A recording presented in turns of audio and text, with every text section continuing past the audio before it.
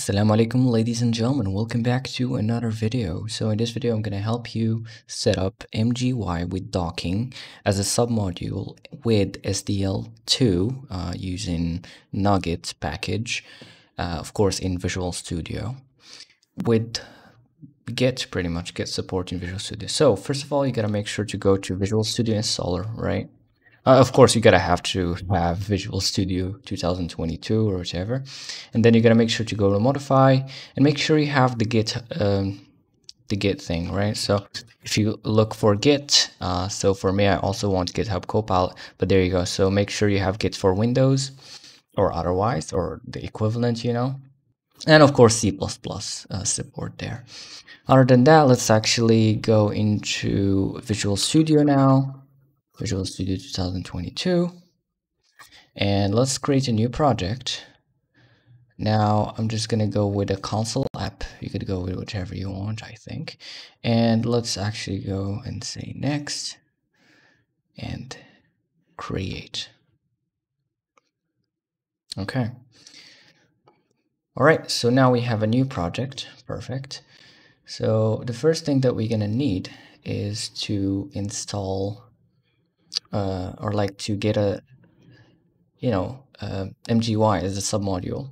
So here's how we're gonna do it. Well, before that, actually, we have to set up Git into this project.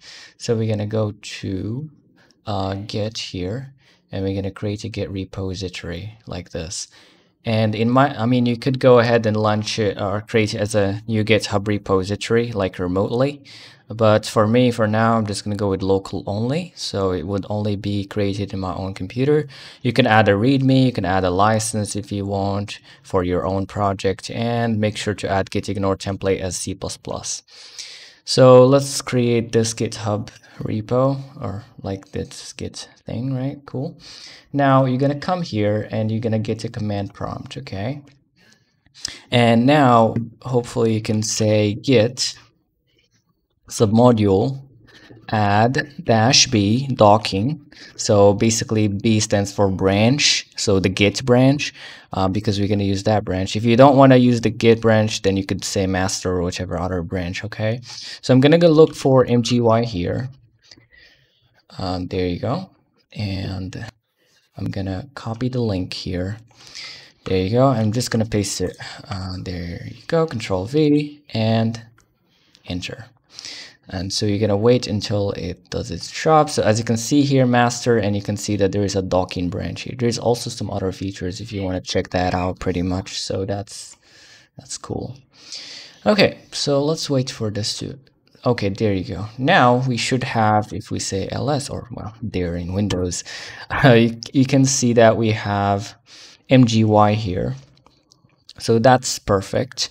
Now let's actually set up the other stuff. So let's add SDL. So for SDL, I'm not gonna bother. I'm just gonna go to, well, where is it? Manage NuGet packages. There you go. And I'm gonna look for SDL.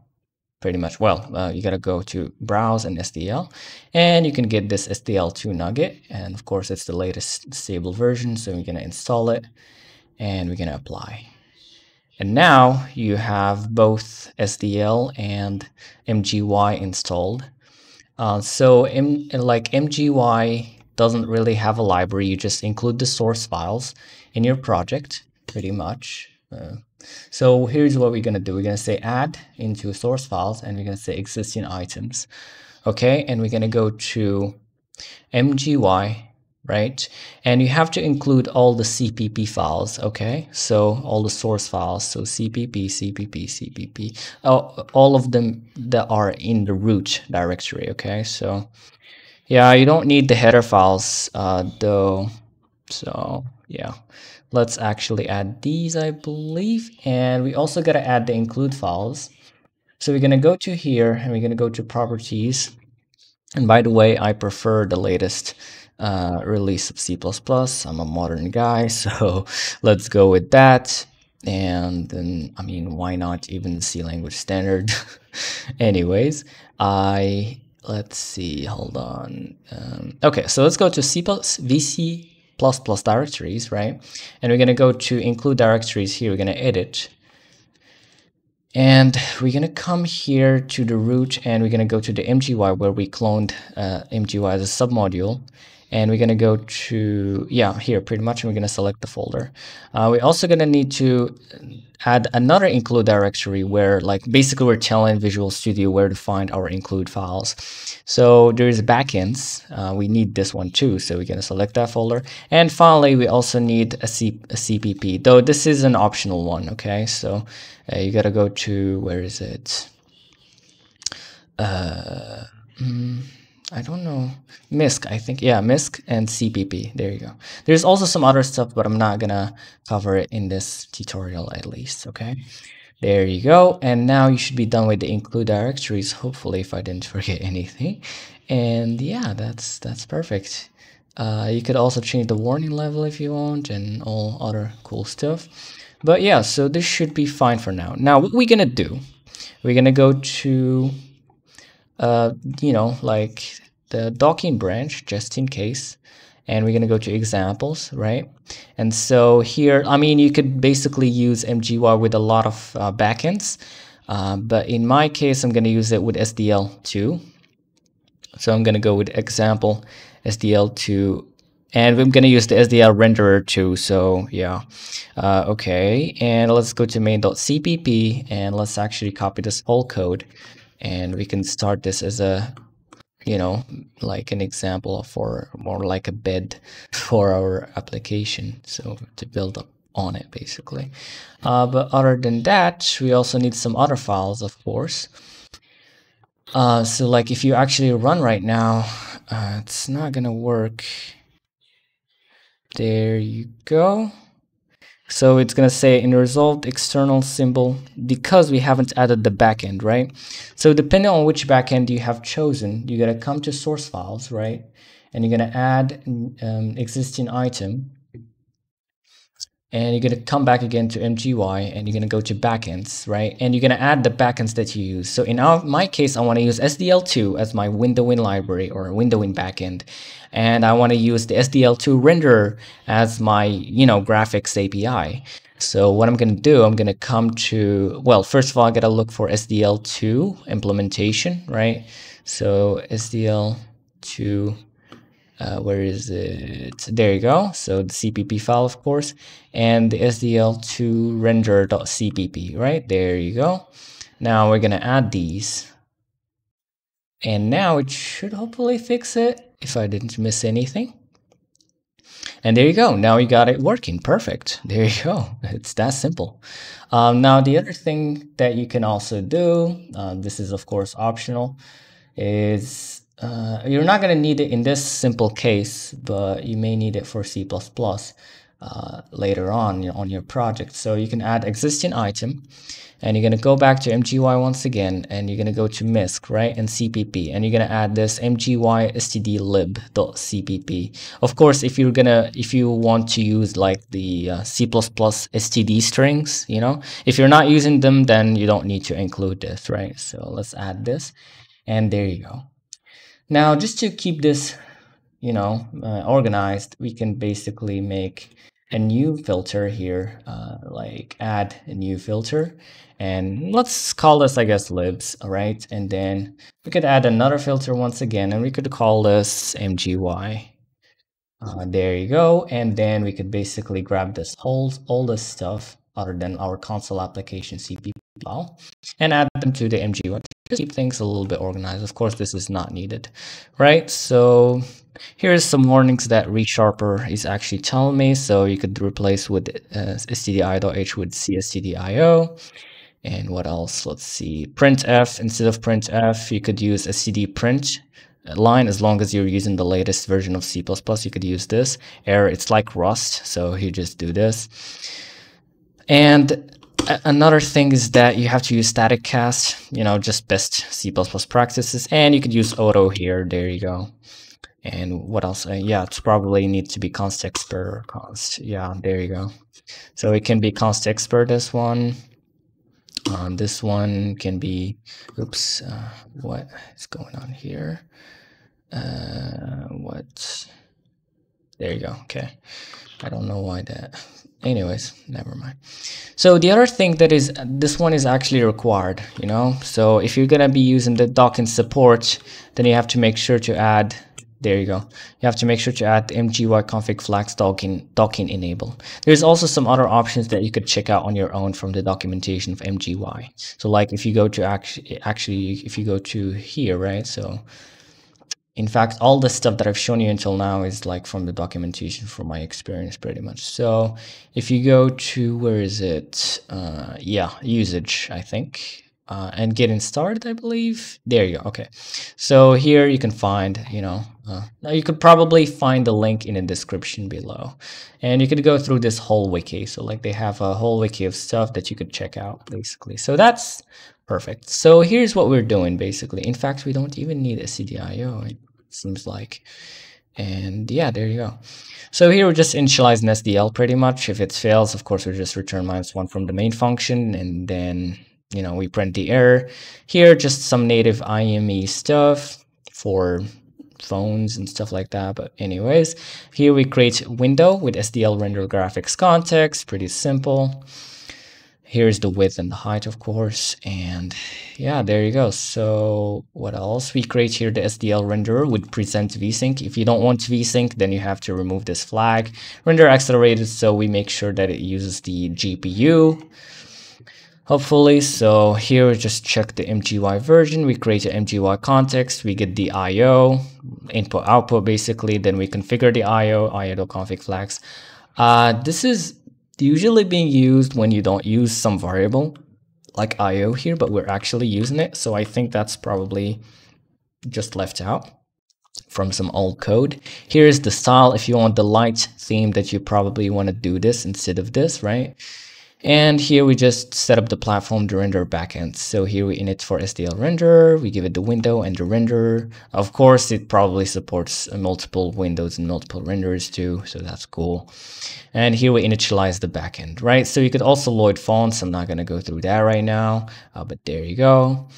You could, here it's basically shown, like basically this example, when you actually run it, it just shows you a demo window where you could like basically work like, manage this stuff right here, right? Just try the thing and see how it goes basically. And if you want the docking, if you're trying to the dock stuff, you could go to dock space here, example dock space, and now you have a docking space, right? So you could actually dock stuff wherever you want, and everything is pretty cool. So let's say, for example, we want also the property editor, we could put it here. Let's say the custom rendering, of course, works because we use the SDL2 renderer. And there you go. Everything is perfect. Let's go, man. There you go. Perfect. So yeah, I mean, you could just check out that yourself. Other than that, here we're actually have the main loop for application. We have SDL event, like we're basically pulling events that are available in this frame. Though instead of this in modern C++, you could, well, I mean, in any C++ actually, I find it, you know, more hygienic code-wise if you do it like this, but that's just preference, honestly. But other than that, here you could also use a switch statement instead of this. So, but anyways, so like you could, yeah, I'd rather just go with a switch statement, you know, go with event.type here, and then just say SDL quit, case SDL quit, right? And yeah, done equal true break, and there you go. But of course, this is just preference, it doesn't really change much, right? So yeah. And I think, well, it's not the exact same thing though. Let me see. Yeah, hold on. So case, oh yeah, SDL case, SDL window event. And if window event is the event close, yeah, that's actually good to go. Yeah, it's checking like the window ID. So like if you have multiple windows, then, well, of course you're still gonna have one, you know, event loop. So you gotta check which window it's talking like the event is coming from using the window ID of the window, right? And you could get a window ID using this function. So that's cool. Done equal to true. So we could basically exit the main loop because here we have while not done. But other than that, you're all good. Let's see. Did I miss something? Case label may only be used within a switch. Ah, I see. So yeah, I missed to close the switch here, I guess. Hold on. What is going on here? Oh yeah, I see. So I missed that.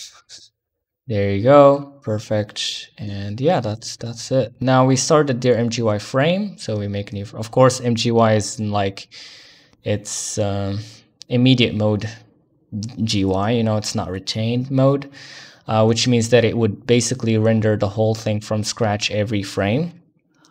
But it should be fine most of the time. So if show demo window, of course, if you don't want to show the demo window and you want to actually make your application, you have to remove this code, right? So you don't want to use this. But there you go. You could also show a simple window that creates ourselves. We use a begin end pair to create a named window. There you go. So MGY begin hello world and MGY end.